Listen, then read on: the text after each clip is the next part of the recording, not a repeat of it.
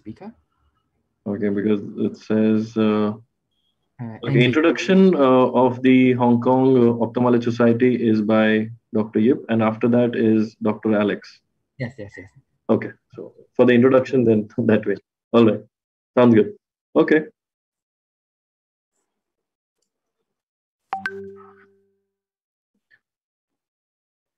Karan, we can go live. Is the screen okay now? No, we can see all the other slides as well. You'll have to just do use. Perhaps you don't use the presentation view because we can see the next slide on the screen as well. So you just use the slideshow maybe. Yeah, the lower. Yes. Yeah. No, it's perfect. Then I cannot see my note. No, it's live, ma'am. Is it okay? Yes. Never mind then. So we are ready? Going now. Yep. Okay. Yep. Yes. Can you hear me? Hello. Can you hear me? I cannot see your face. Oh, yeah. We will be ready in 5 minutes. Okay. So can you see, I've shared my screen. Can you see? Once, can you? Okay. Yeah. Can you hear me?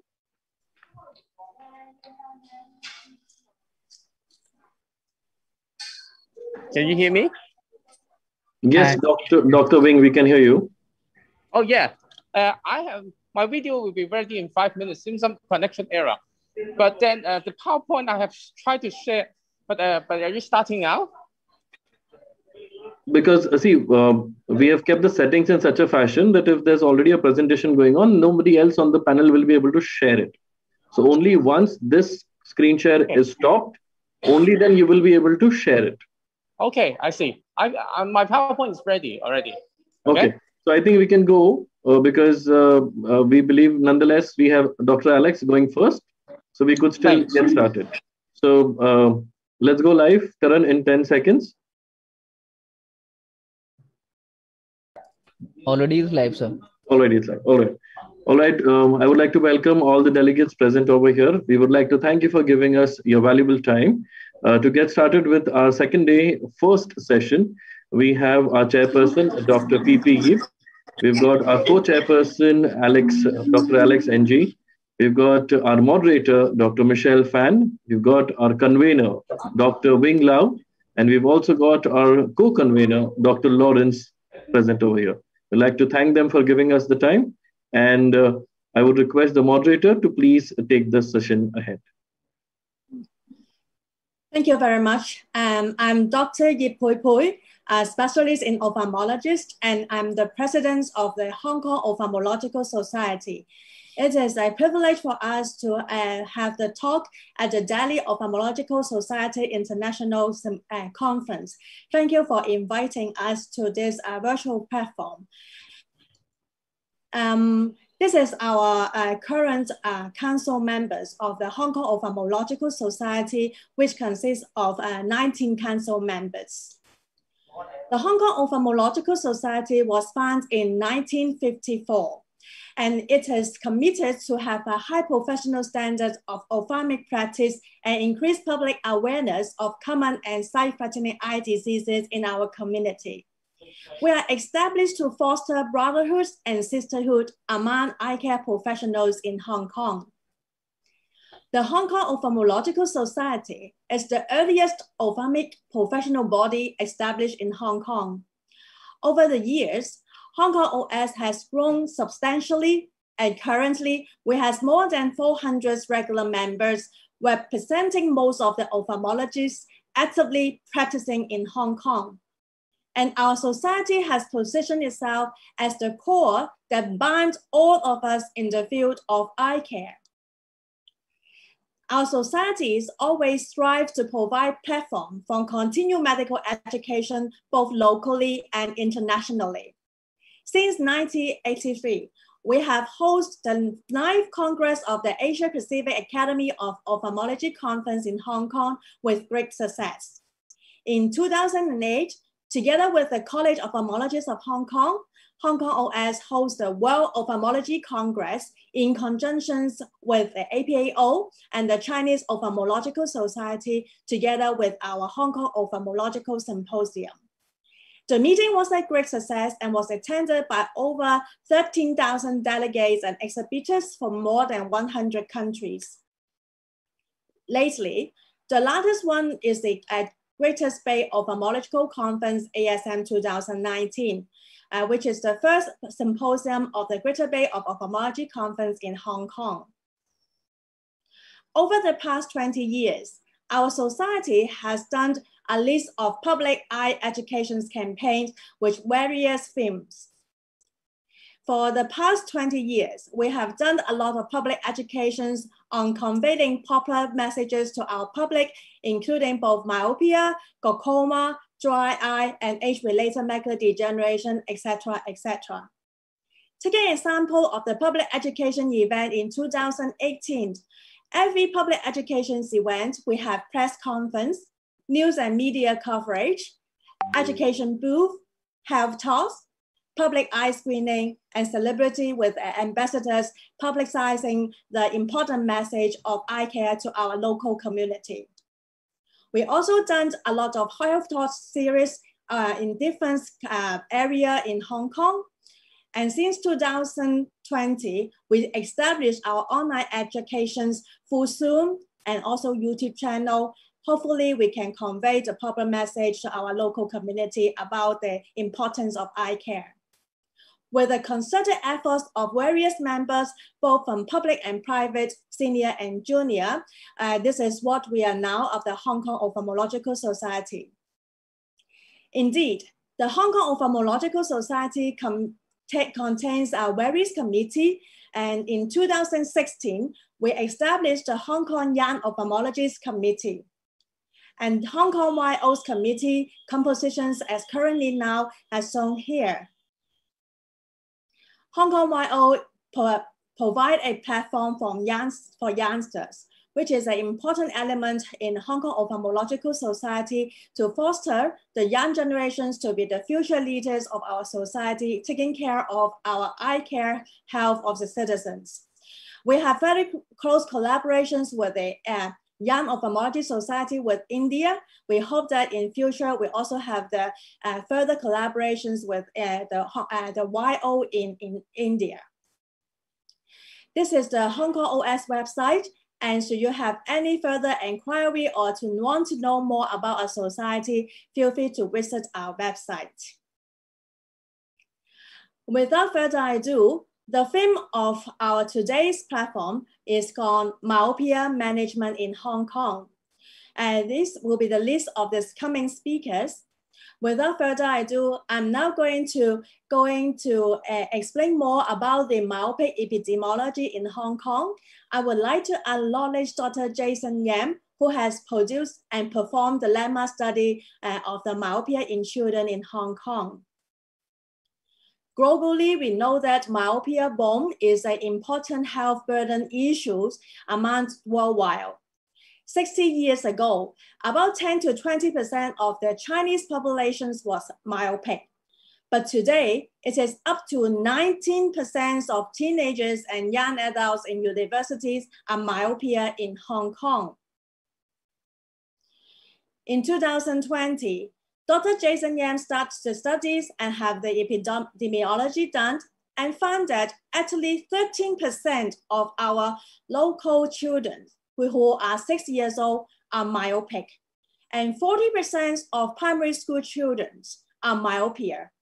And also more than 95% of our university students are myopia, with average of the myopia is -3 diopter.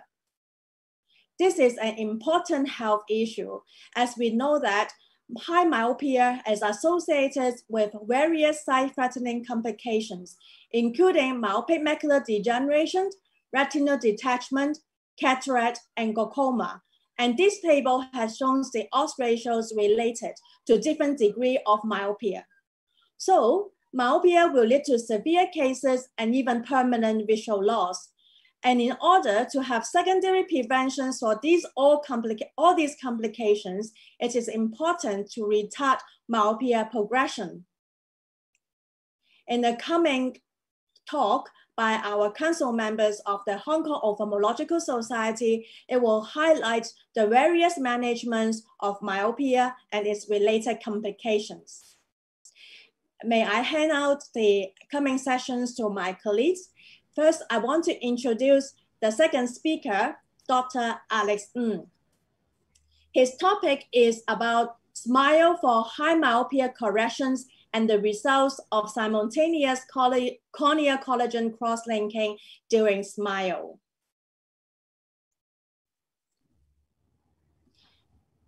Now I would like to shift my platform to Alex first, while I will going to introduce Alex.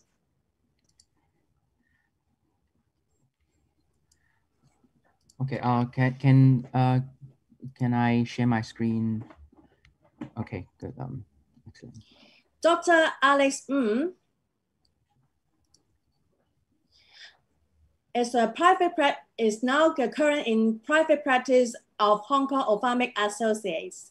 He is the adjunct assistant professor and School of Optometry, the Hong Kong Polytechnic University. He has past employment in clinical assistant professor, Department of Ophthalmology in the University of Hong Kong.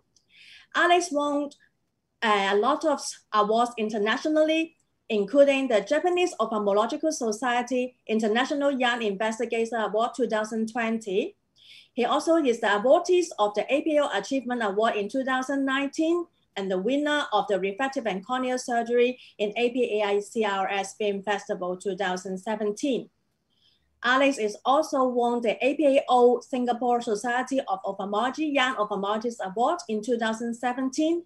And Alex has published over more than 80 publications in SMILE, cross-linking, ocular surface disease, cataract surgery, and myopia. Without further ado, may I invite Dr. Alex Ng to give his talk on the SMILE about the SMILE-related issues in high myopia. Thank you.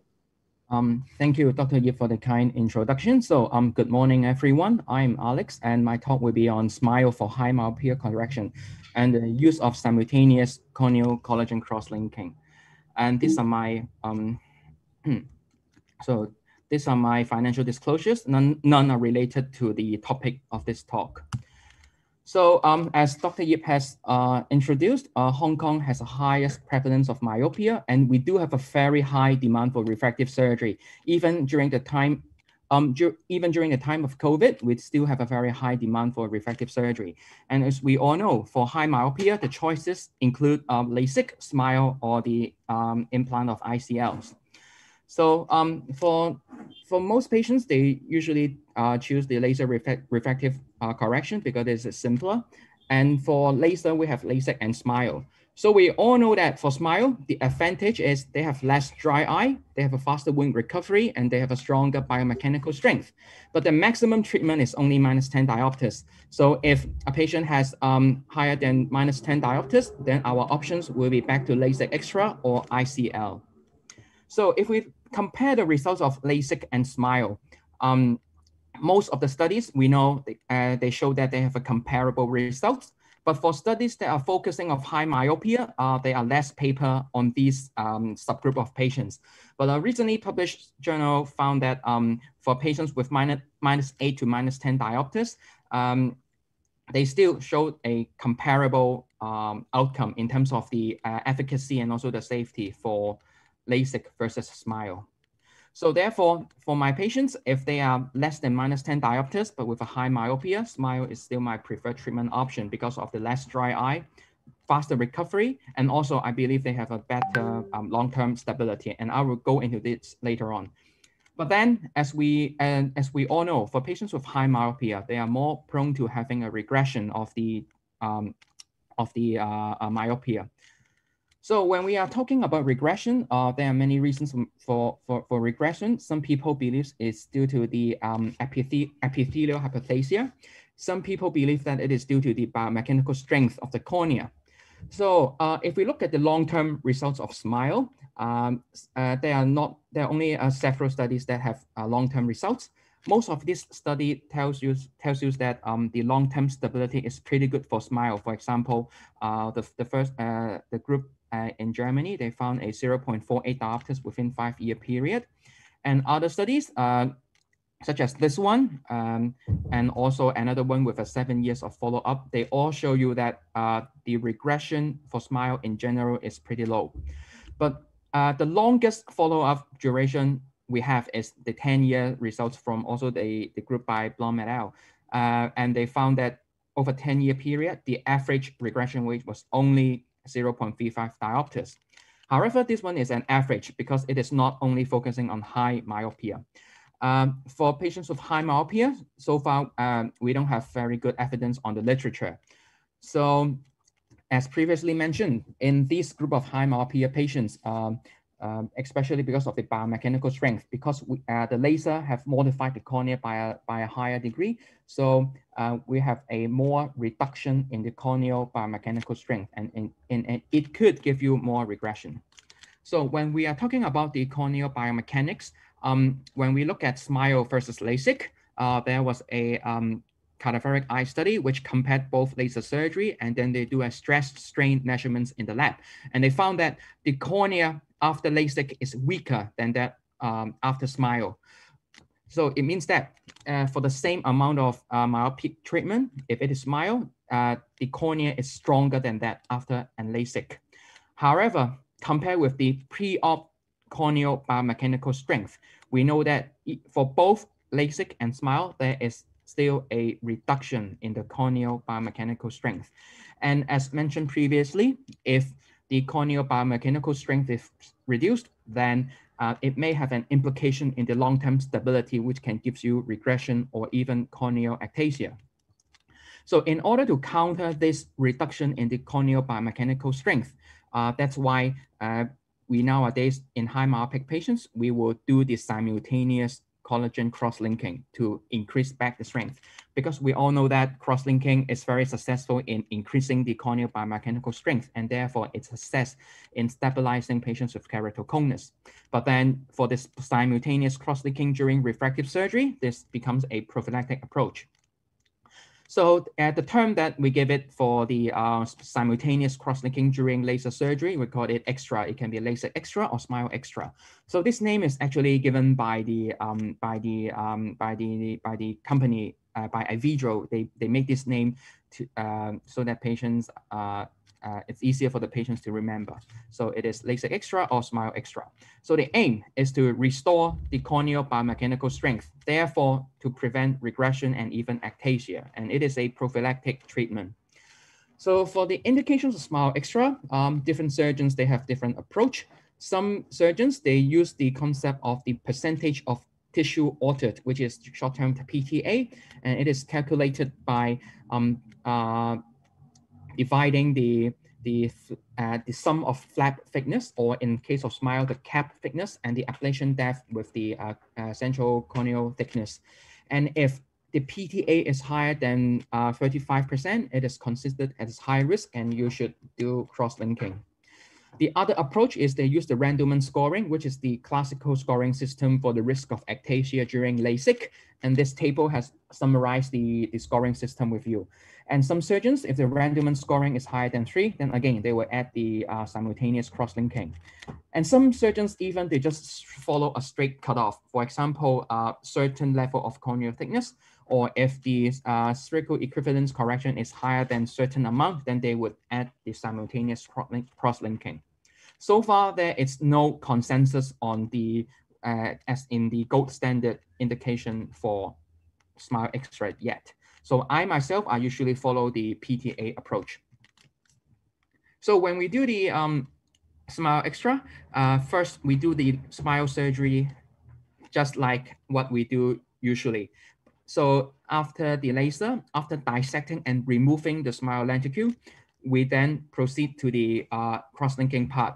We will infuse the riboflavin directly into the stromal pocket. And the duration of riboflavin soaking is usually around 1 minute, because without because as we are infusing the riboflavin directly into the stroma, it takes much shorter time compared with our usual approach of the cross-linking in keratoconus. And then for the ultraviolet A irradiation, there are actually different approach in doing this. If we look at the classic cross-linking for keratoconus, the parameters that we can adjust is the power of irradiation and the duration. And the classic power and duration is 3 milliwatts per centimeter square for 30 minutes. And this gives you a total energy of 5.4. And this is the classic we do for keratoconus treatment. And nowadays, with the technique of accelerated cross-linking, we know that by increasing the irradiation power, we can reduce the irradiation duration. And by this, they also gives you the same amount of energy. So because this 5.4 joules per centimeter square is a treatment dose for patients with actual keratoconus. Therefore, right now, we are talking about simultaneous cross-linking as a prophylactic approach for laser refractive surgery. Therefore, for both laser extra or smile extra, we will use a less amount of total energy will be adequate for this prophylactic approach. Therefore, if we look at the literature, when people first started doing laser extra or smile extra, they did use the 5.4 joules per centimeter square approach. But then later on, they found that this protocol, it takes too long and it gives you corneal haze, and it also causes more fluctuation in the refraction in the early postoperative period. Therefore, later on, most refractive surgeons, they try to reduce the duration of the irradiation as well as the total energy. Therefore, it will minimize the amount of corneal haze as well as it gives you a more stable refraction results. And some paper also suggested that if the cross-linking energy is too high, it can give rise to more inflammatory response in the corneal stroma, which could give you diffuse lamellar keratitis. Therefore, the trend nowadays is to reduce the amount of irradiation power and duration. So does this protocol work? Meaning that by reducing the duration of irradiation or the extra protocol as a whole, does it actually give you any effect? If we look at some ex vivo study, one ex vivo study by Kanellopoulos, they used a human donor cornea. They perform a smile surgery with it, and then they perform a corneal cross-linking. And then when they test the corneal rigidity, it does improve significantly, meaning that the smile extra protocol does give you strengthening result. Another study by our group a few years ago, we looked at patients with LASIK extra. Afterwards, at the 1 month post-operative period, we performed an anterior segment OCT, and we did found evidence of a corneal demarcation line in the anterior stroma. Because in keratoconus, we know that after doing the cross-linking, we are able to see a corneal demarcation line in the cornea on anterior segment OCT. As for smile extra, a more recent paper done in China, they did a confocal laser microscopy to look for morphological changes of the smile extra. And they again found a morphological evidence of structural change after doing the smile extra protocol. And again, on anterior segment OCT, they were able to demonstrate the presence of a demarcation line, meaning that the smile extra protocol did give you an actual strengthening cross-linking result. And another study using an animal model done in Singapore, they used an animal model of LASIK. They have an animal model that they could induce a ectasia after laser. So they compare LASIK, smile, laser extra, and smile extra. And then they look at the whether there's any ectasia. And the way of detecting ectasia is by looking at the amount of posterior elevation after the procedure. And they found that after cross-linking, it did have a protective effect when compared with that without the simultaneous cross-linking. Therefore, you can see that in ex vivo study, animal study, or a confocal microscopy study, it does show you that the simultaneous cross-linking protocol did give you an effect. So for the results of Smile Extra, the first paper was reported in Mexico a few years ago. In this group, they actually treated patients with actual keratoconus with SMILE Extra. So at that time, protocol used was the classic Dresden protocol. And post-operatively for 2 years, all the patients were stable. But because, as I said, the cross-linking energy is the classic amount of the total energy. Therefore, all the patient had corneal haze, which was at its maximum at post-operative 1 month. Another study done by Sri Ganesh's group. These are just normal refractive surgery patients, no keratoconus, but they did have thin corneas and high amount of refractive correction. So this time, their duration, they have a reduced total cross-linking energy at 3.4 joules per centimeter square.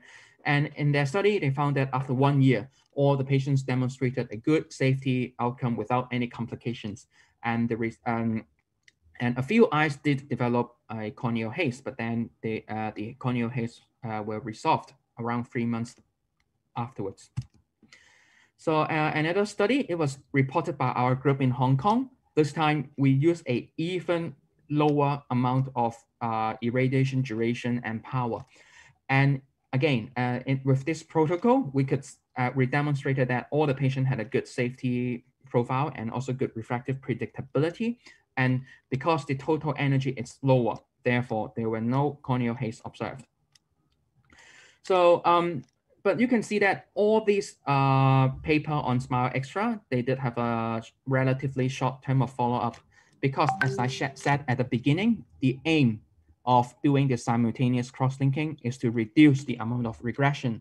And we all know that to look at regression, we really need very long-term data. But the problem with refractive surgery is that most patients, they do not come back for follow-up after a year. Therefore, currently the amount of clinical evidence on, for example, what is the exact amount of cross-linking is needed, it is not known yet. So in summary, we have a lot of high myopia patients, and SMILE is still my first choice as long as the patient has an adequate corneal thickness, and also when the myopia is less than minus 10 diopters. And if we look at the paper, look at the current evidence we have, SMILE Extra can potentially improve the long-term refractive stability, and it also gives you a comparable safety and efficacy with the conventional counterpart. But then, regarding the protocol of doing the cross-linking, for example, the amount of irradiation power and the irradiation duration, we do not know what is the ideal amount yet. But I think the trend is we will use a total energy that is less than that we use to treat patients with an actual keratoconus. Because by reducing the total amount of cross-linking energy, we can induce less corneal haze and also a better refractive stability in the early post-operative period as well. So, and also for the indications, as I said, different surgeons have different approach. I myself, I usually follow the percentage of tissue altered approach. And hopefully in the future, when we have more long-term data or when we have a better measurement of the change in corneal biomechanical strength, then we could come up with the optimal cross-linking protocol during laser refractive surgery. So thank you very much. Thank you, Alex. I would like to ask if any participants and delegates would like to raise your questions to any one of our speakers, please make use of the Q&A sessions in the chat box and write down your questions, and we will answer the questions immediately after each presentation. Alex, there are 2 questions in the Q&A sessions. The Dr. Jadis asked any surgical video of simultaneous procedures. I think if this, we may need some time to prepare it, isn't it? Or yes, you need to, will you want to demonstrate here or? I do have the surgery video, but not with this computer. It is in my office computer, so I don't think I can find it today. But to summarize, what we do is I would use a 25 gauge needle, which is the cannula, which is the usual cannula that you use for flushing the stromal interface. So I would inject the riboflavin solution which is actually the 0.22% riboflavin, and I would just irrigate the entire stromal pocket, and you will see it becomes yellow.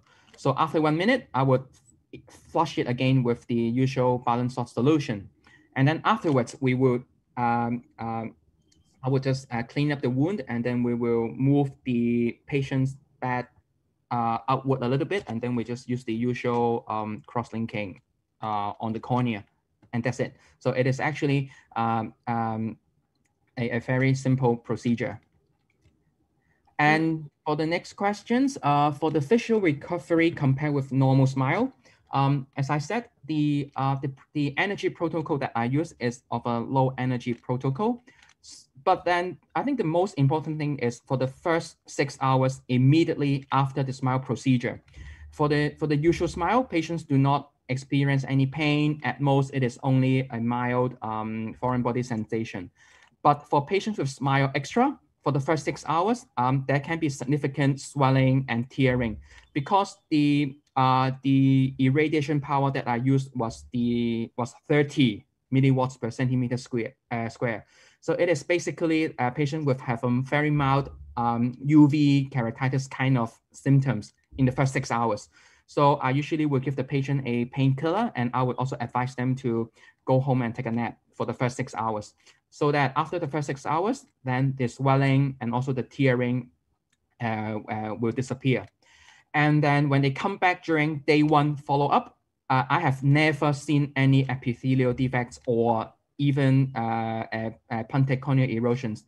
We do not see this on day 1. So it's only mainly pain during the first few hours. And then afterwards, sometimes with patients after smile extra, we can see a very mild corneal haze in the interface, but the haze is very mild compared with those after treating keratoconus, and the visual acuity is usually not affected. So for most of our patients on day 1, they already have a 1.0 visual acuity already. But sometimes during the refraction, for the first few months, for the first few weeks, there can be a higher fluctuation in the refraction. But most patients, they do achieve a stable refraction at the 3 months post-operative visit. And therefore, during the smile surgery, no matter it is smile or smile extra, I will employ the same surgeon's nomogram in the correction. Thank you, Alex. If there is no more,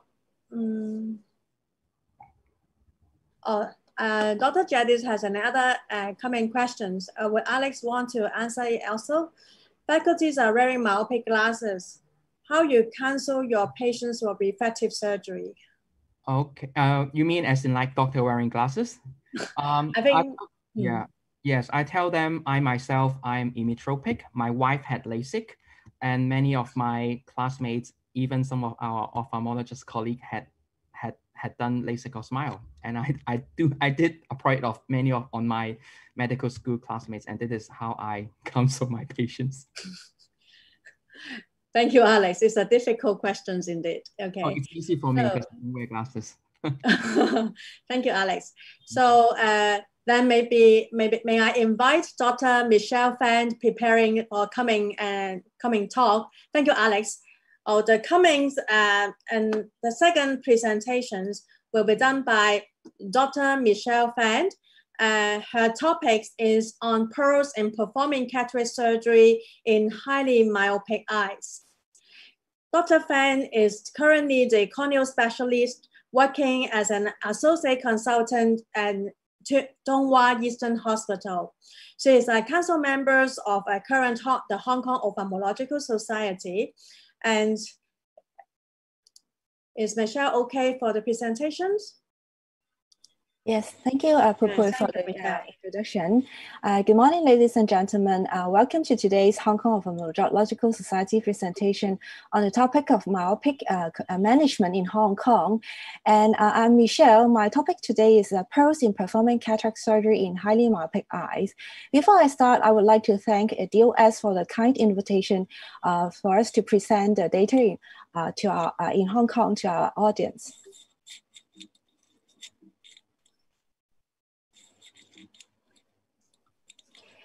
I think all of us may notice that the cataract is associated with high myopia from various studies, including the study that Pupu mentioned earlier before.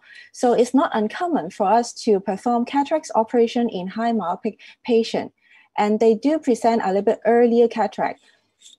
So a successful cataract operation starts from a detailed preoperative assessment to intra-op and to post-op. During the preoperative assessment, we have to ask the detailed history from the patient, including whether there's any history of amblyopia, which might affect the visual potential. And it also may affect, result in fixation switch diplopia if we perform the amblyopic eye before the better eye. And laser refractive surgery is a very important history. It may also affect the RL power choosing formula and also the measurement method we use in this kind of patient. Medical history, we may note that a systemic disease may be related to high myopia and affect the cataract operation. For example, in cases of Marfan syndrome, the lens status may not be very stable, and it also related to high myopia. So we may have to pay special attention during the operation in these patients. Drug history, aspirin and anticoagulant is also important. In very high myopia patient, we might ask them to stop before the operation because we noticed that the high myopic cases, there's a higher risk of massive suprachoroidal hemorrhage during the cataract operation. When it comes to the physical examination, we have to note the AC depth, the density of the cataract, and whether the lens is stable or not. And more importantly, the patient's cooperativeness for the topical or local anesthesia. Because for very long axial length eyes, we may try to avoid the retrobulbar anesthesia, and peribulbar or even subtenon anesthesia may be the option if you really want a very immobile eye during the cataract operation in addition to the topical anesthesia. Other high myopic related ocular disease such as glaucoma, retinal break or detachment, or maculoschisis, or myopic CNV, we also have to pay attention because this not only affect the visual potential, but also you might consider whether you want to treat this kind of disease before the cataract or during the operation. At the same time, for example, combined operation for the PPV and cataract operation for maculoschisis. This all affect your surgical planning. Patient, we also have to assess the patient whether they are cooperative and also explore their postoperative refractive expectation, such as whether they are new work dominant or distant work dominant, whether they want to have their glasses, and whether is there any concern of the postoperative anisometropia, or if they really want to have a monovision to correct their presbyopia as well.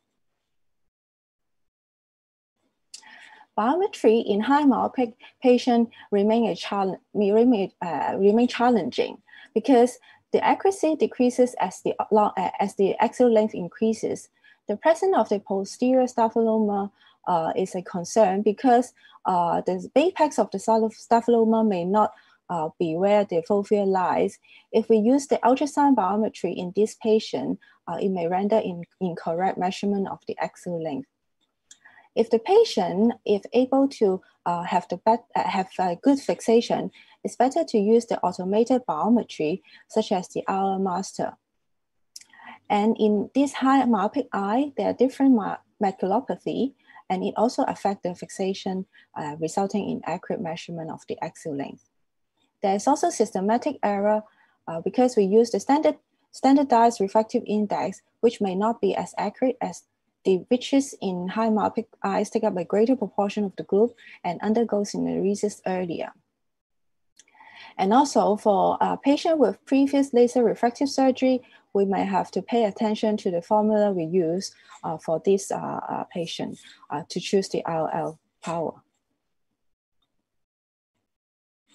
In cases with patients with previous laser refractive surgery, we have to pay special attention how can we know that whether the patient have it or not? We can check the K value of the patient. The normal K value is ranging from 40 to 46. In post-myopic refractive surgery patient, the K value is usually smaller. You can also consider using a pentacam to have a look of the back to front ratio. If the back to front ratio is less than 80%, it indicates that the patient may have previous myopic refractive surgery. The Royal College of Ophthalmologists recommend the RL formula according to the axial length. For the high myopia patient with the axial length greater than 26, they recommend SRKT formula. We also recommend the usage of fourth generation formula such as Holiday 2, Barrett Universal 2, or Osland formula if you are doing patient with high myopia cataract. So you can find the Barrett Universal 2 formula calculator on the apacrs.org website. This formula can be used for all eyes regardless of their axial length. When it comes to the RL selection, I have to remind you that not all the brands of the RL have the low power as for the myopic patient. For example, for Technus, the ZCB model, the RL power only down to +5. If you want a +5 or less RL, you may consider using other brand of RL. So it comes to the intraoperative challenge. So why is it challenging in myopic eye? Because the complication increases 1.22-fold for every increase in 1 millimeter in the axial length. And the PCR tear is up to 9.3% for axial length greater than 27 millimeter. Sonal dehiscence and anterior capsule tear do have around 1.7% for longer axial length, longer than 30 millimeter. In high myopic eye, the Richards pressure is lower, so it's very difficult to express the nucleus if you do the ECCE. So if phaco is possible, we prefer phaco. And the scale rigidity is lower, so there may be higher chance of wound leak. So we may consider using a longer corneal wound or even suture the wound at the conclusion of the operation. The sudden change in intraocular pressure causes distending pain in the patient. So in one study, it compared the topical anesthesia versus the topical plus the intracameral local anesthesia in this patient, and found that with the extra intracameral local anesthesia, the pain tolerance is better in this patient. The sonio is looser compared to normal eye, so we encourage a complete hydrodissection and a more gentle rotation of mucus during the operation. In high myopic eyes, the AC is very deep, so it's better to lower the bottle height before the insertion of the irrigation or phaco probe. In case you come across the lens iris diaphragm retropulsion syndrome, we recommend you use a Sinski to gently lift the iris, elevate the iris from behind to release the deep AC. And also, there's a higher chance of suprachoroidal hemorrhage during the operation. As mentioned before, you might consider stopping aspirin or any anticoagulant before the operation if the patient physically fit to do so. And try to avoid PCR, sonolysis, and avoid sudden change in intraocular pressure, and make sure you got a tight wound seal. During the postoperative period, we may have to pay attention if there's any late complication, for example, the wound, whether there's a wound leak. We also encourage earlier fundal examination, especially in patients present with new onset of floaters or flashes, just to rule out the retinal tear or retinal detachment. We may explore if the patient able to tolerate the anisometropia and may need arrange a fellow eye earlier cataract operation if they cannot tolerate that. If you put it in a toric RL in high myopic eye, there is a higher chance of rotation. So you have to really look in early post-op and intervene if that's the case. In cases, if you put in a sulcus RL, there's a higher chance of decentration because the sulcus is larger. and pay attention to any refractive surprise to treat if there's an, in this case, and to treat early if necessary. In summary, for cataract operation in highly myopic eyes, there's increase in refractive surprise, intraoperative and postoperative complication. However, it can be prevented if we're able to pay attention to potential problem and handle them preemptively. Detailed preoperative assessment is needed for surgical planning. Repeated measurement and verification with different machine with appropriate IOL formulae could drastically reduce refractive surprise. Thank you.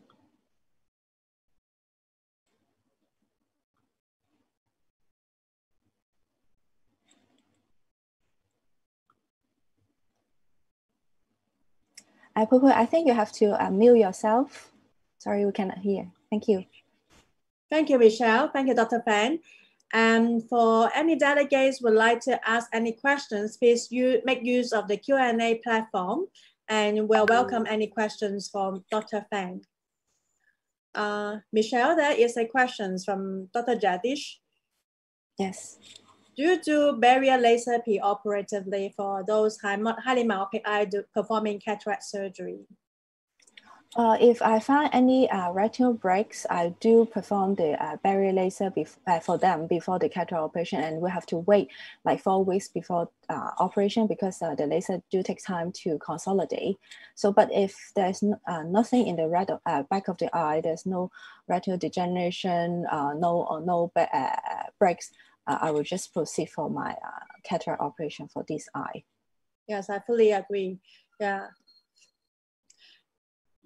So if no more further questions, will Dr. Ho, yes, Dr. Ho Wing-Lau, Dr. Ho will going to present our next presentation. Our next presentation's topic is it a glaucoma diagnostic dilemma in highly myopic eyes? Dr. Ho Wing-Lau is currently the council members of the Hong Kong Ophthalmological Society. He is the associate consultant of the Queen's Mary Hospital as well as Grantham Hospital. He is also the associate adjunct assistant professors of the Hong Kong University. So may I invite Dr. Ho to present the topic about glaucoma in highly myopic eyes. Thank you, Dr. Ho. So thank you for DOS for inviting us for this presentation. So can you see my PowerPoint? So yes, we can see it. Okay, so we better start now. So my topic will be, as a glaucoma specialist, we are always facing with some dilemma in case with patients with highly myopic eyes. So that's why I'm talking about this in this session. So this is my financial disclosure is none, and then so this is a very good illustration based on Chinese philosophy, but also about how we are going to diagnose, but how the current situation of how we are going to diagnose glaucoma in patients with high myopia. So in ideal situation, there would be a clear cutoff that the patient is having glaucoma or not having glaucoma. But the actual situation is that in the arena of those called glaucoma patients, they're always suspects of borderline case. And for those who are initially screened negative for glaucoma, there's always a suspicion or there's always a chance of progression for those who are initially stable. So how the problem that we always face as glaucoma specialists is that the problem of glaucoma and myopia are always linked together. And then there has been there's been an increase in the odds of glaucoma in high myopic patients. And then can you see me? You cannot see me? Okay, sorry. It's okay. Okay, can you see me? We can see the slides, but just not your face. So don't worry. We can see the slides. Okay, so okay, so So I think maybe I think maybe I continue with the presentation first. Okay. Yes, please. So, thank you. yes, maybe some technical area. So there has been some odds of glaucoma is high in myopic patients, and then there has been a meta-analysis in 2001. It shows that there has been an increase in odds ratio of 1.92 for myopic patients, and then even for higher myopic overall is 1.92. And then for lower myopia, there's been an odds of 1.65. And for high myopia, is around 2.46. And then there's also been confirmed in some of the population-based studies, like the Ponce and Rotterdam study. And then on the other hand, this myopia always causes an increase in susceptibility of ganglion cells to mechanical stress, probably due to the axial elongation, stretching, and thinning the lamina cribosa. And then the deformation of the globe will cause torsion and tilting, causing some mechanical stress on the retinal ganglion cells. And then one of the more practical issues is that the myopic features are somehow quite similar to glaucomatous changes.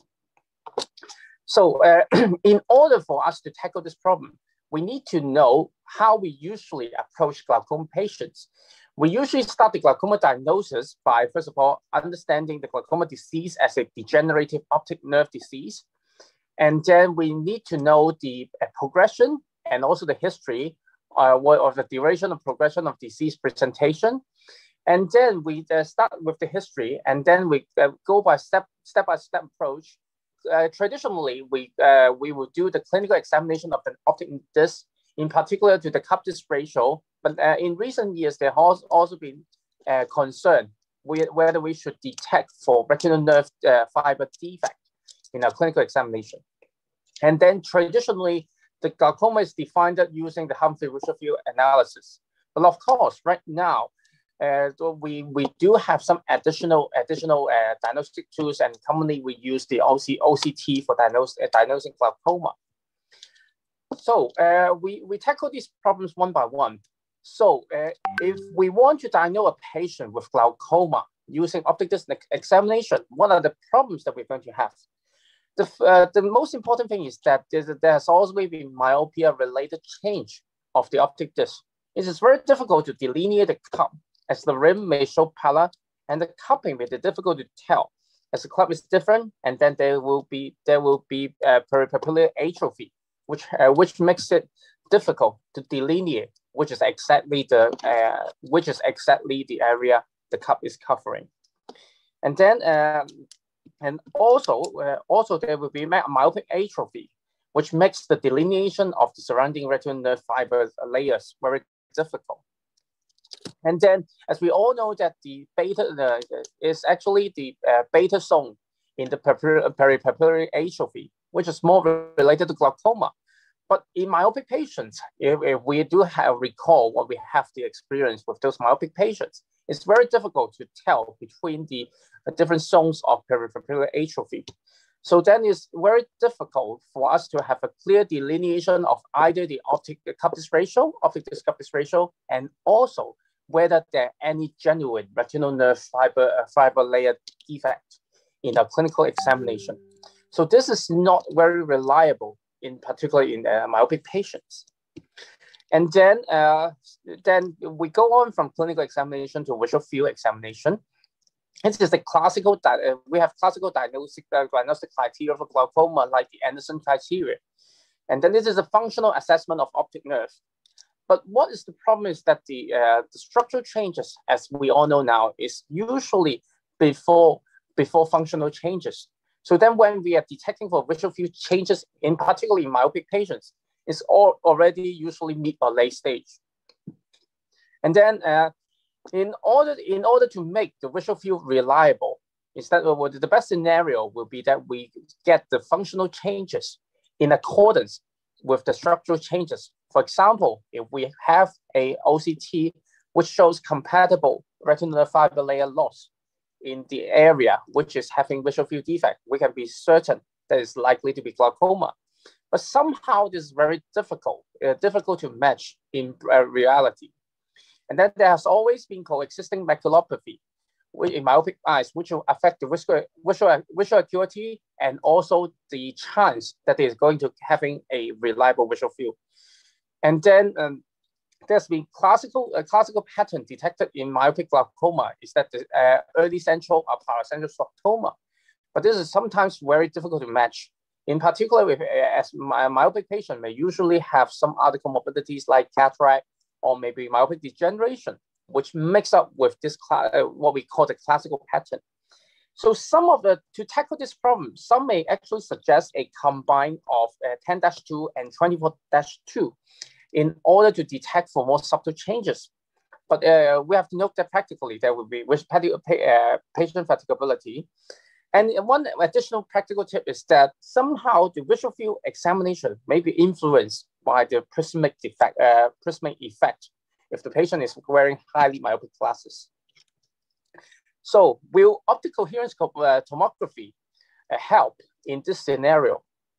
So this is, as we all know, is the key investigation in structural assessment of the optic disc. And then there are two main areas to be studied, the neuroretinal rim and the peripapillary retinal nerve fiber layer. And then the retinal nerve fiber layer has always been the main diagnostic criteria when we are determining whether the patient is having glaucoma. So, but then that's the problem is that the machine-based algorithm is usually relies on how we define the brush membrane. However, the margin of brush membrane may move away from the temporal optic disc border, which may actually artificially increase the disc size. And also the rim may also be indiscernible if we look at the raw data when we got from the optical coherence tomography. So then just a recap of what we call the classical features when we are evaluating myopic patients. There would be supratemporal infratemporal bundles getting close temporally. And then there may be abnormally thickened RNFL temporally, but thinner inferior and superiorly.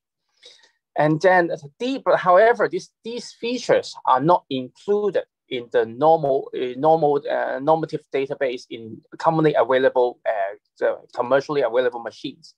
So then actually, if we want to make the features more practical and more easily to use, then you can diagnose it in one go, then we actually need the high myopia normative database.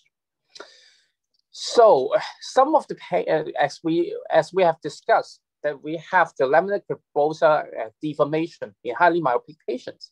Some began to see whether there will be any use if we use laminar cribosa imaging, and then in fact there will be findings like the laminar cribosa defects in myopic patients in glaucoma. However, the issue is that this involves extended depth imaging, which is not a standard protocol of what we do for optical OCT assessment of these myopic patients.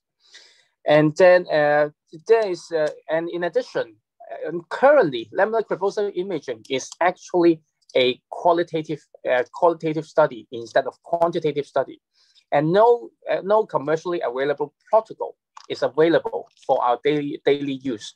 So then actually we need to do all the measurements manually, which is not practical in terms of clinicians. So then this is not something that will be useful in the practical clinical setting.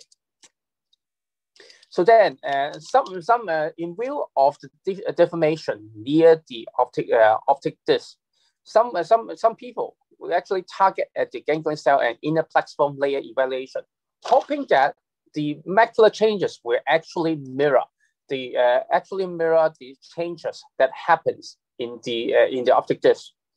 And then, however, as we all know that myopic patients are not always presenting with tilted disc and PPA alone. Sometimes they actually have myopic maculopathy as well. So then, and in addition, there has been posterior stretch, which makes the measurement in normal patients not as practical or not as applicable in those patients with high myopia. So then this may, in case if the patient is not having a normal macula, I think this may be as a supplement, but then it's not that useful, in particular if for highly myopic patients which have a myriad of various different pathologies that are related to myopia. So then there's so where are we going apart from the traditional modalities? In terms of vascular evaluation, there has been a raised interest, in particular with the availability of the OCT angiography. There has been evidence showing that the vessel density and also the choroidal thickness to be reduced in myopia. And then there will also be reduced blood flow also found in glaucoma. However, currently the OCTA is also still a qualitative assessment, and then it's not quantitative, which makes the practicability rather limited. And then we're trying to see that whether any generalized with focal defects, which may help to tell the difference between myopia, which tend to be a generalized defect, versus glaucoma, which is a focal defect. So, in addition to vascular evaluation, there's been also some interest in the electrophysiology. There's been findings showing that steady-state electroretinography, electroretinogram amplitude and standard deviation phase are affected by glaucoma and not myopia. However, if you have experience with electrophysiology, you know that this is a very time-consuming procedure, which makes and also the noise, which are caused by the environment and also the patient artifact, may actually cover up the genuine changes. So then this is mainly for the research interest, but in terms of practicability, it has not been well incorporated into our clinical practice at this current moment, unless there have been improvement in how we can reduce the noise and how to shorten the investigation. So then, glaucoma. Recently, all people are paying attention to artificial intelligence, and then machine learning.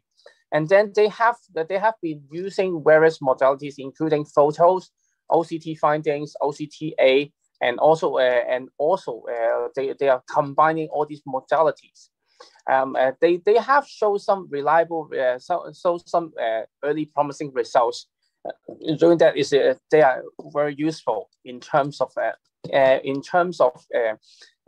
diagnosing glaucoma. However, the design, the usefulness of the artificial intelligence and machine learning are actually heavily relying on the protocol or the algorithm behind.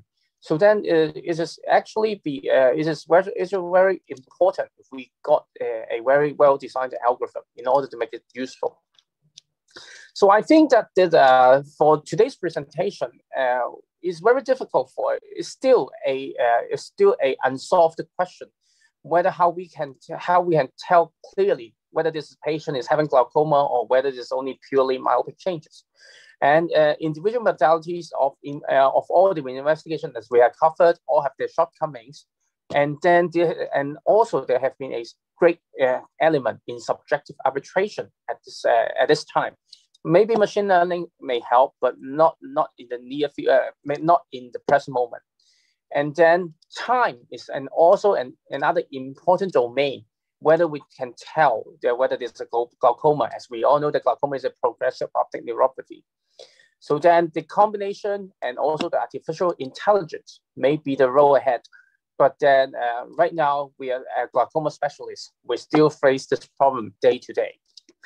So so our team is still also collecting some data from IOP patients and artificial intelligence, and we hope that we can share some more information about this progress in the near future.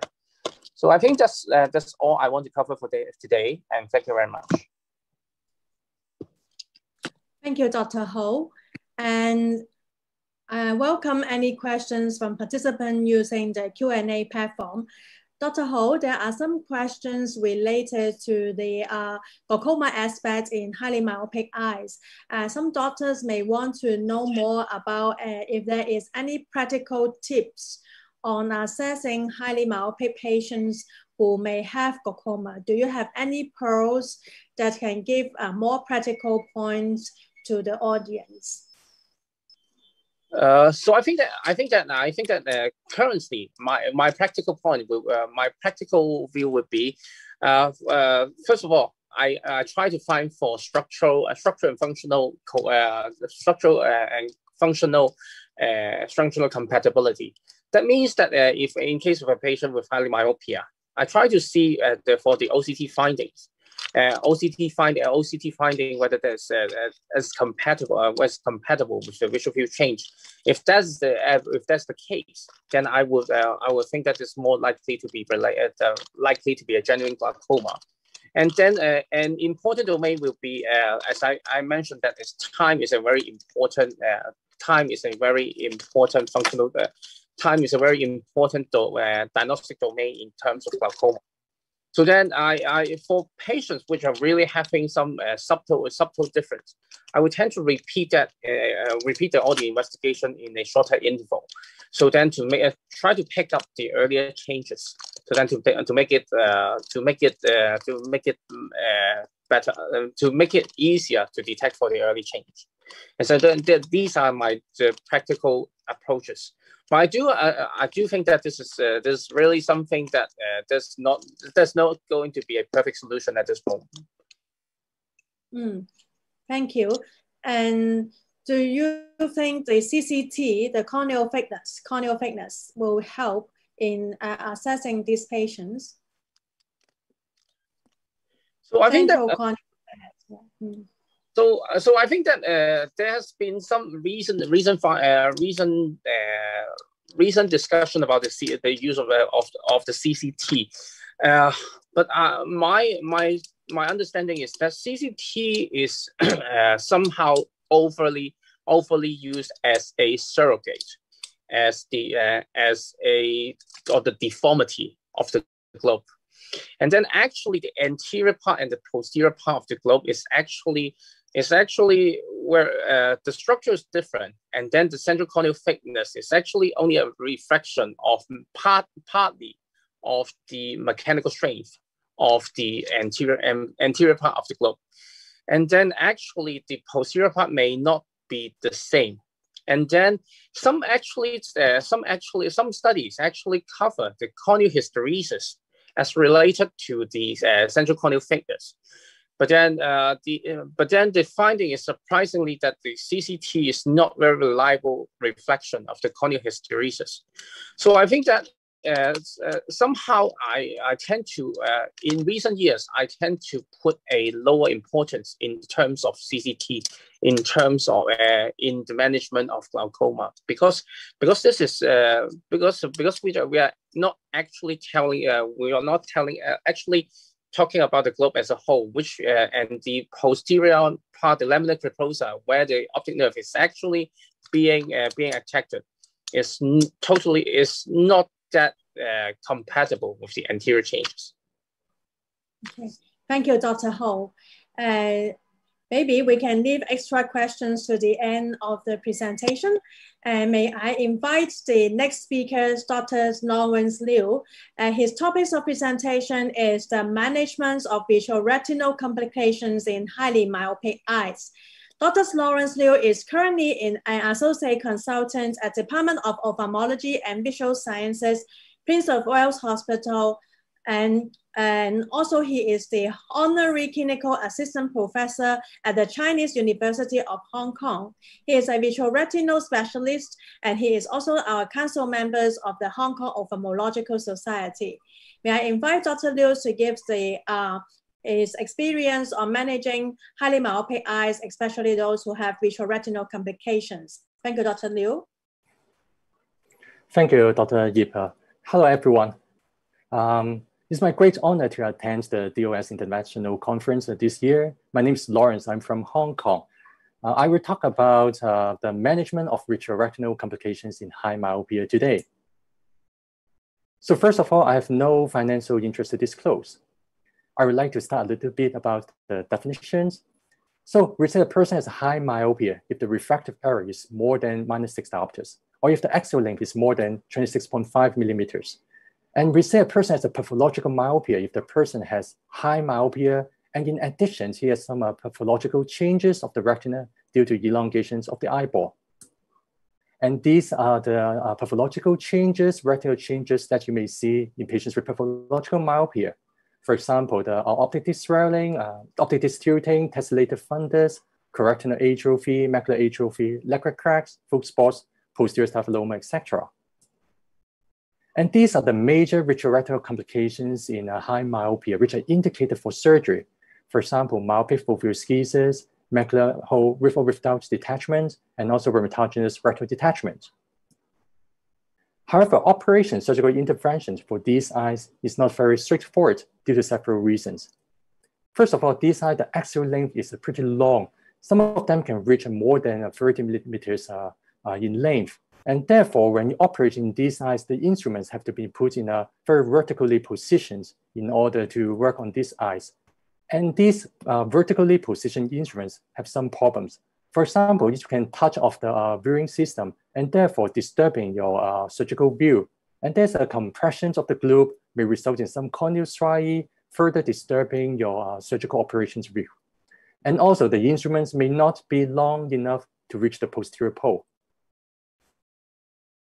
And also secondly, these eyes usually have very decreased retinal contrast due to the large many areas of the chororetinal atrophy and also macular atrophy. And therefore, it becomes difficult to visualize the epiretinal membrane and also internal limiting membrane. And therefore, operations may have a risk of an incomplete membrane removal or inadvertent retinal trauma. And third, this eye usually has very tight vitreoretinal adhesions. And this is common to have at the same time vitreoschisis. And therefore, it is difficult to induce PVD, posterior vitreous detachment, and you may encounter multiple layers of preretinal vitreous tissue before you encounter the internal limiting membrane. The retina is thin, friable, and it breaks easily. So these eyes in operations, you need to have some considerations, some preparations in order to overcome these surgical challenges. So first of all, for the long axial length of the eyeball, we will create the sclerotomy slightly further away from the limbus. Usually in the pseudophakic eye, we place the sclerotomy at 3.5 millimeters behind the limbus. But in these eyes, even if it's pseudophakic, we consider to put it a little bit further away at 4 millimeters, even if it's a pseudophakic eye. So therefore, the instrument will not touch the reading system that easily, and it adds a little bit more working distance for you. And you have to prepare some specially designed long shaft instruments in order to reach the posterior pole. And if these long shaft instruments are not available in the institutions, you may consider to use a 23 gauge instead of a 25 gauge instruments, because the 23 gauge does not have the stiffening sleeve of as in a 25 gauge, which may add 1 or 2 millimeters in addition working distance for you. And if these modifications you're still not able to reach the posterior pole, you may consider to remove the cannula after the retractomy, which will add a little bit more distance for you to reach the posterior pole. And in the operation of these eyes, the macular surgeries consider to use a contact lens instead of a non-contact viewing system to avoid touching of the non-contact viewing system, which distort your surgical view. So more liberal use of dye is necessary to improve the retinal contrast, to visualize the epiretinal membrane and internal limiting membrane. And remember, you may come across with multiple layers of the preretinal ridges before you come across with the internal limiting membrane. So you may have to dye multiple times, peel multiple times to ensure that the whole internal limiting membrane has been removed. So for these eyes, usually they have tight vitreoretinal adhesions. So in cases where you think that the PVD, the posterior vitreous detachment, seems already have present, you still need a staining to look for any residue ridges because it's likely that they have some vitreoschisis. And also you may need some special instruments to help lift up to the edge of the posterior hyaloid and internal limiting membrane to initiate the peeling. And finally, because the retina is very thin and friable, so I advise you to, when you ingest the dye, inject it very gently and not too close to the retina to avoid the iatrogenic retinal damage and macular hole formations. So here I will go through some additional considerations for some of the conditions. For example, myopic foveoschisis. Myopophotosis occur because there's a very tight inner retinal adhesions, and at the same time, the outer retina keeps on progressively elongating, progressive outer retinal stretchings from the elongation of the eyeball. Therefore, this results in the splitting of the retinal tissue. The foveal schisis can occur with or without foveal detachment. And our standard operations for these cases, we do a vitrectomy, internal limiting membrane peeling, with or without a gas tamponade.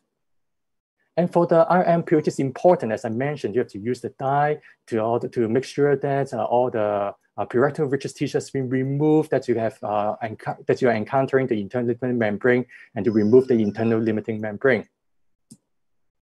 And you may consider to do the foveal sparing IRM peel, which means that you peel the IRM from arcade to arcade, involve the whole macula, but you leave behind a 1 disc diameter of IRM as the fovea. The theoretical advantage of this procedure, this method, is that it is considered to preserve the foveolar Muller cell's integrity. It also reduces the risk of post-operative macular hole formations. However, there's some drawback of this surgery. Leaving the internal limiting membranes as the fovea has a potential risk of delayed late IRM contractions and retinal thickening involving the fovea. And this is a more technically demanding procedure, and you need more tissue manipulations. And whether to put in gas tamponade is still a rather controversial issue. The theoretical advantage is that the inner retina with the gas can adhere better to the posterior staphylomas. And it also helps you to tamponade against unnoticeable macular holes. However, meta-analysis suggests that with the gas, there's no additional significant impact on the visual acuity or the rate of the resolutions. And in turn, it increases the risk of some complications, for example, hemorrhage, transiently raised intraocular pressure, etc. So how about a macular hole with or without detachment? These are the standard procedures for macular hole. We do vitrectomy, IRM peel with or without inverted IRM flap, and gas tamponade. The importance of the IRM peel is that it reduces the retinal rigidity and improve the retinal compliance, and hence improve the closure rate of macular hole. It also reduces postoperative IRM formations, and meta-analysis suggests that it also reduces the risk of macular hole reopening. And you may consider to do an inverted IRM flap. The theoretical advantage is that it facilitates the macular hole closure by providing a flap which contains Muller cell fragments to induce the glial cells proliferations. And it also provides a scaffold for the retinal tissue to approximate. But it is more technically demanding. You need more tissue manipulations to do the inverted IRM flap. And the gas tamponade is a standard procedure. We use long-acting gas, either 12% C3F8 or 20% SF6, followed by post-operative face-down posture for 1 week. And if the macular hole is with a detachment, we'll advise you to avoid drainage of the subretinal fluids directly through the macular hole, because if you drain the subretinal fluid directly through the macular hole, it will run the risk of macular hole enlargement when the fluid comes out from the hole. And I would, if it's only a small amount of subretinal fluid, I would just leave it behind and put in the gas, and it will be reabsorbed spontaneously. But if there's a large amount of subretinal fluid, say, extending beyond the macula, then I would consider to do a retinotomy outside the macula, outside the arcades, for the drainage of the subretinal fluids. And after the gas, I will put in the laser to do a retinopexy. And for the peeling of the IRM in the setting of a detached retina, I will peel the IRM before a drainage of subretinal fluid. Because the detached retina, it is get closer to you, it is easier to peel, and I will also consider to do an inverted IRM flap in these cases. So this is a summary. Foveal schisis and myopic macular hole are two major vitreoretinal complications in highly myopic eyes.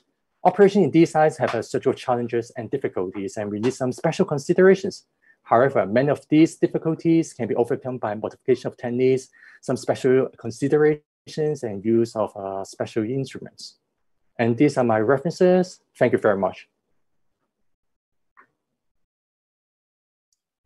Thank you, Lawrence. Thank you, Dr. Liu.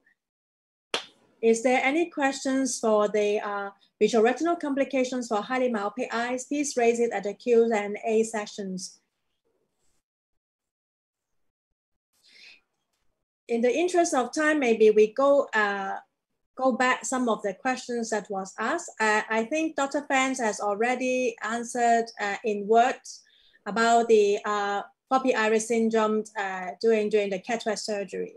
You can refer back to the word sessions in the Q&A platform. And regarding questions about is Dr. Ho available now to answer, is there any pearls in glaucoma assessment for those highly myopic eye who has done refractive surgery? Okay, can you hear me? Yes, Dr. Ho. Yes, can you hear me? Oh, I think that I would just add a thought too regarding this issue. And then first of all, as I've mentioned, that the problem of the central corneal thickness may have been overused in the past regarding as a surrogate of the total mechanical strength of the globe. So then now I would say that if you want to assess the overall susceptibility to glaucoma, I would not only use the CCT in particular for those patients who are having refractive surgery. I think that a more recent, a more comprehensive approach would be to use the ocular response analyzer or the Pascal, which may be a more precise reflection in the mechanical strength. And then second thing is that there's always been a discussion about the CCT after they are always having the so-called corrected intraocular pressure as for those eyes. I think that this is not really that. And then, in fact, actually, in the field of glaucoma, they're actually abandoning the idea of having a corrected intraocular pressure.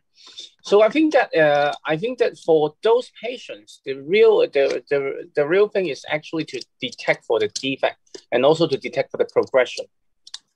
And otherwise, if we were just based on the corneal thickness and doing the predicting all these things just based on the corneal thickness, is not going to help the patient, and actually it may miss the progression of those patients.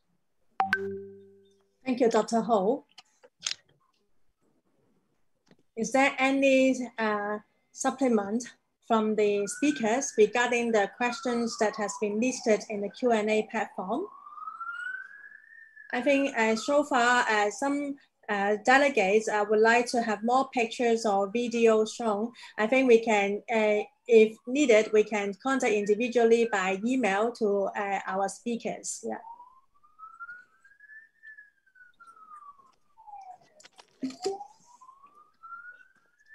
Do you have any further questions from delegates? Hi, Professor Nararata, nice to meet you. I saw you. Nice to meet you.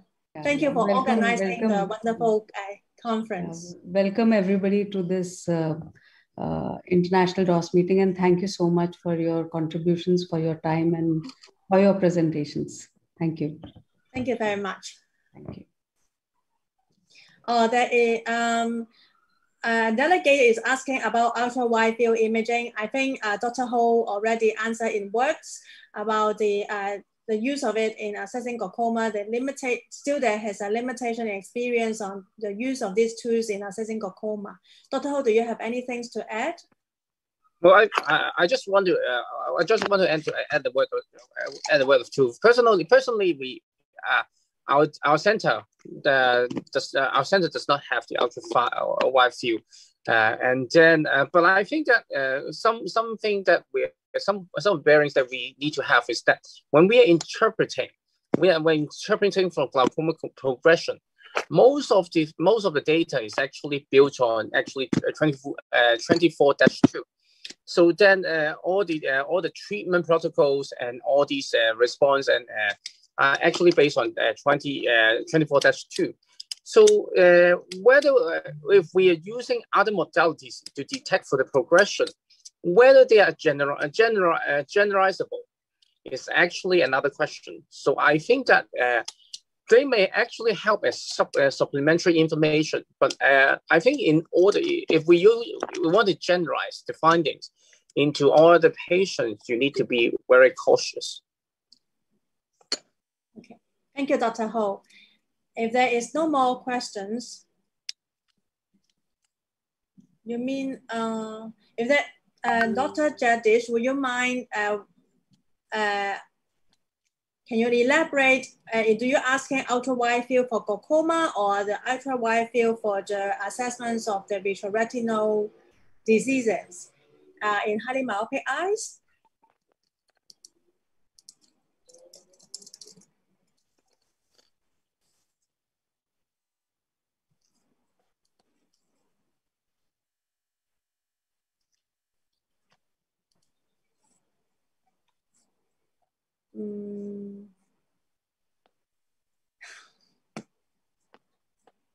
Yes, I think Dr. Ho already explained the for the perspective on the ultra wide field imaging. Yes.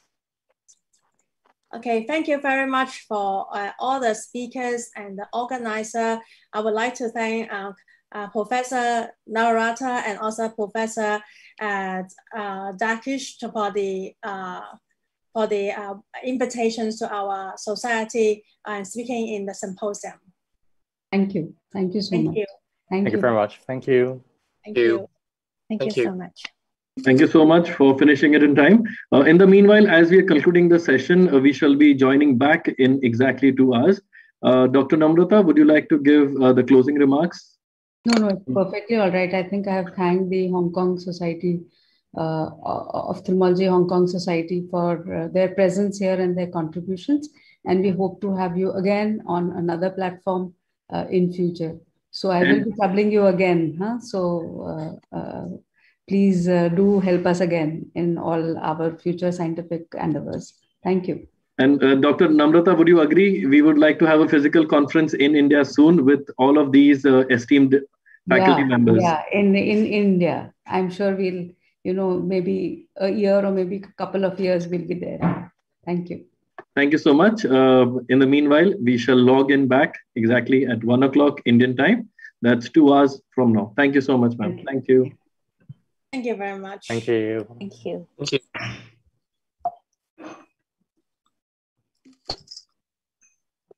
Karan, holding slide.